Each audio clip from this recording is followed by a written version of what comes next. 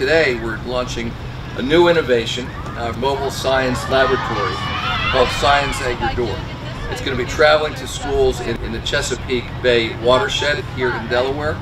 It's going to be used as a site for professional development for our educators and a venue for public outreach and education at events. And we anticipate that more than 2,000 students and science teachers will be enrolled in the program in this school year. It will be an amazingly powerful tool. It's been proven before, and I think we will see that replicated time and time again.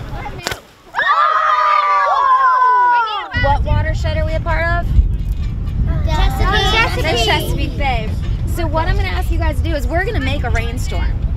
Right?